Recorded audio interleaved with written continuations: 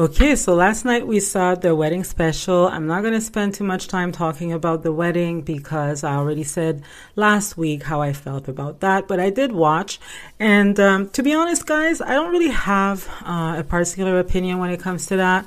I just feel like we have seen so many clips and footage over the past year of the wedding. So there was, I was still looking for, the big aha moment. And I was just like, oh, I've seen this already. I've seen it on Instagram. So I know Teresa's hair broke the internet last year when she got married. And to be honest with you, it's kind of divided out there. Some people liked it. Some people didn't.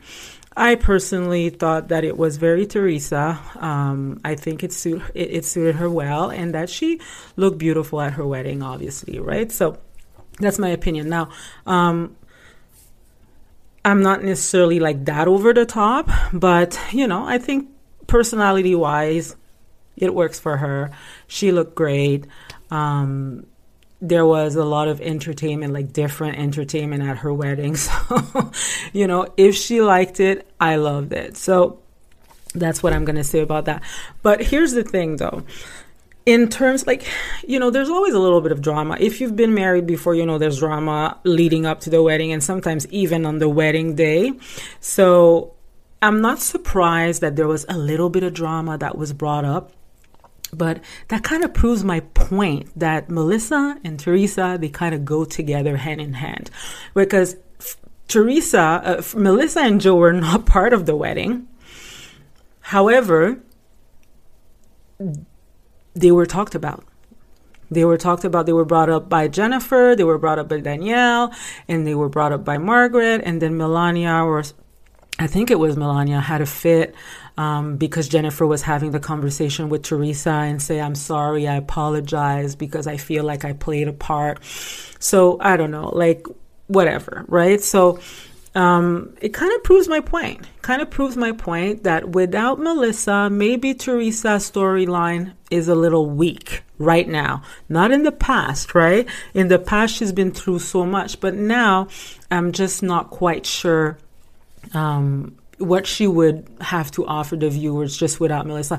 I guess she has Louie, but then it means that she has to prepare herself for people to just really be looking at Louie very clear, even more, because at this point it seems like he is the interesting party of the show, right? Not a good one, but interesting regardless. So what is my opinion on Margaret wanting to leave the wedding early in support of Melissa and Joe? Honestly, I think that Margaret would have made more of a statement by just staying home. We all know she doesn't like Teresa. Teresa doesn't like her. If she really wanted to be supportive of Joe and Melissa, she should have just said, you know what, here's the money or here's your gift and I'm just staying home tonight, right? And I guess I'll hear all about it the next day. She could have done that. I don't see the point of going to a wedding just to leave early. You might as well just enjoy the food and the party if you're going to go, right? And then it was funny how she brought it up to the girls. And then Jackie was like, I don't know why you're doing that. That's not necessary. And then Margaret kind of had a little bit of a fit. She was just like, okay, let's not talk about it. She's getting frustrated because the ladies are not necessarily agreeing with her. And Jen Fessler is like, yeah, well, I came with you, so I guess I have to leave with you. And in that instance, I don't know about you guys, but I feel like it's almost like, I think I talked about this before, but I felt like there was a little bit of tension between Jen Fessler. I've said this several episodes ago after the trip, the Ireland trip. I felt there was a little bit of tension between Margaret and Jen Fessler because Jen Fessler, does not just seem to be one of Margaret's soldier, quote unquote, right? If we want to use that word. So it's almost to me, it almost feels like Jen Fessler said yes, just to prove that she had some sort of loyalty to Margaret, but she did it against her own will. Right? So it felt very forceful to me. So anyways, she left and then she said in her confessional for the Real Housewives of New Jersey after show that she regretted she regretted doing it deeply, and that she even apologized to Teresa and said, you know what, I should have stayed. I should have not done that. And I agree with that, right? I agree that she should have stayed as well. She could have just said, okay, well, bye, Margaret. All right. Thanks for coming. I'll take a cab. It's not like you can't take a cab, right? You can call a cab, or you can ask somebody else to drive you. Like, you didn't have to leave, right? So anyways, that's that. And Louie freaking out. Like, I don't know what Louie's doing on his phone the night of the wedding. Like, you're supposed to be happy and not trying to look at things that could potentially trigger you.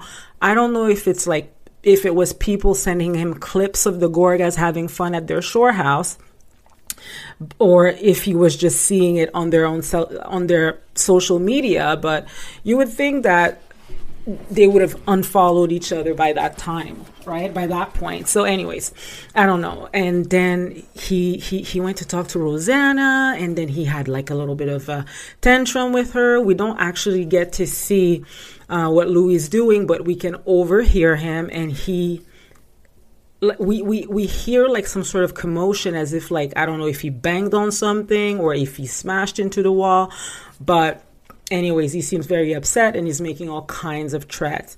It's funny because Louie likes to use the F word a lot, and he curses quite a bit. And it's funny because at first I remember Teresa, when she was talking to Andy, and Andy was like, ooh, Louie is so well spoken and I love him. And he seems like he's like Oprah. And Joe Giudice was just a caveman, which I didn't like. I didn't appreciate that comment, Andy. But anyways, Teresa said, oh, Louie is so great. He doesn't yell. He doesn't scream. He doesn't curse. Well, we haven't seen that. We haven't seen that. The Louie that we know, he curses, he swears, he raises his voice, he smashes things. It's like, this is a different person. So I'm just saying, I don't know what happened to the Louie of before, but the Louie that we've seen this season is not a calm Louie. I just wanted to point that out. So anyways, so that's it. That's really it when it comes to the wedding special. What I'm really excited about, though, is the reunion. I hope you guys have watched the trailer. It is completely insane. I can't wait. Honestly, I don't know if I want to talk about it every single week, or if I'm going to wait at the end to talk about it. But knowing me and my obsession of this particular show, I'm probably going to come every single week and talk about the show. I can't do that to my husband and just talk to him about it. He'll just be like, can you just go and do your own podcast? Because I don't want to hear about this stuff anymore. So I'll probably come on. But here's the thing, guys. I've seen this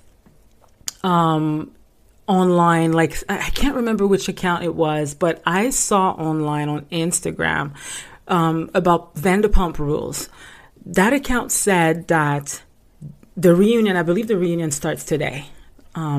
So the reunion airs on Bravo on Wednesday, and then apparently, according to that account, the next day, the Thursday, it will air on Peacock, but the unedited version, the uncut version. So we as the viewers are going to get to see Vanderpump Rules, the edited version on Bravo every Wednesday. And the next day, if you want to see the full version, uncut and everything that goes down, it's going to be on Peacock.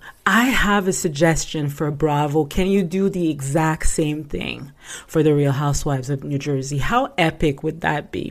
Because, I feel like they shortchange us at the reunion. There's a lot of edits, and sometimes we're just like, this is not what really happened. This is what they want to make us think. I think they should do the same thing. Remember, a long time ago, they used to have the reunion, and then they would release an episode like unseen footage or loose footage or something like that. It would be nice if they did something similar again, because this reunion show is going to be 3 parts, and I feel like we probably need more, right? It needs to be a super reunion. Almost like the Real Housewives of Atlanta when they had the 4-part reunion. I feel like this one is probably one of those, because we didn't get much. We didn't get much this season.